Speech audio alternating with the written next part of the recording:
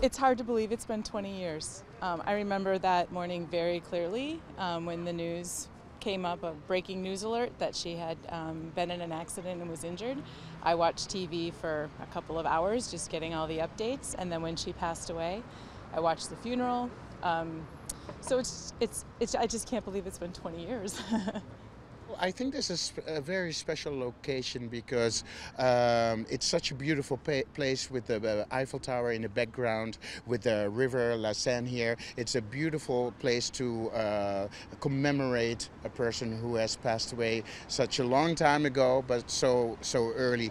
She will stay like a pop idol. She is still famous. She is still in the hearts of most people. Aquí hoy pasaba, vengo del centro ortodoxo ruso y vamos a coger el metro. Y hemos visto la llama de la libertad y nos hemos acercado a ver de qué se trataba.